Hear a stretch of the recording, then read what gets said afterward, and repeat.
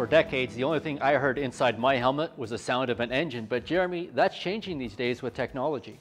Definitely is, Phil. With Bluetooth technology nowadays, you basically have the ability to pair your telephone to one of these communication devices. It allows you to play music in your helmet while you're riding. But there is other features as well and benefits, and that's communication, rider-to-rider communication, rider to your mobile device, and it allows all kinds of new freedoms that we didn't necessarily see just a few years ago. That's interesting because nowadays we're so used to hearing things and also being tuned in where a person may want to ride for a few days, but some reasons they still have to stay in touch with the office. So you could be out riding, still get messages from the office, or talk to the person who's 3 sleds ahead of you and let them know you got a problem with your fuel, listen to music. This is pretty neat. It's incredible technology. It really is. And you know, with the UClear device that we have here in front of us, you have the ability to pair 2 units together, but you also have the ability to pair multiple units. And that allows a group with a leader and the person at the end on the tail being able to leapfrog from one unit to the other, you know, to communicate front to back of the group to make sure everybody's there. How easy is this to install? Quite easy to install.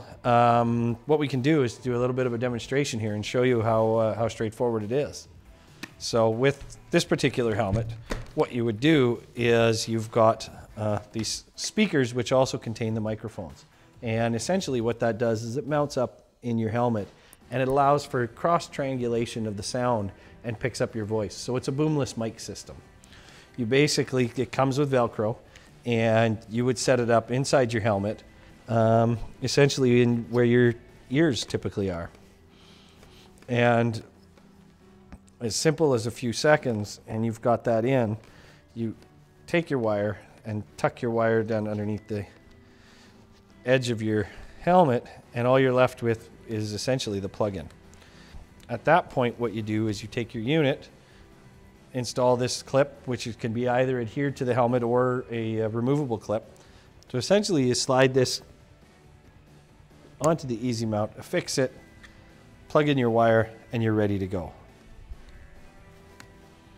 Now pairing it is very straightforward as well. It's a matter of taking the 2 units and following the instruction booklet, and in a few minutes you've got them either paired to your mobile device or paired to each other.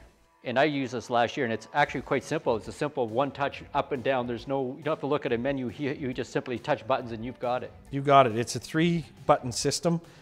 No complicated, programming. It essentially follows through a very simple process to get it paired. So a few things that you need to know about your system is basically charging. Charging is as simple as plugging into a standard wall plug-in with the USB and plugging the unit in to charge overnight. Essentially, range on these units, you can pair 2 units together and you're looking at about 500 meters. On the HBC 100, on the HBC 200, what you're looking at is approximately 700 meters between each unit paired together. And again, what are the benefits of this system? How can we use this on the trail? Well, you can use it in essentially 3 different ways. You can use it for entertainment, you can use it for communication to the outside world through a mobile device, or you can use it rider-to-rider communication. So entertainment, efficiency, and friendship all on the trail.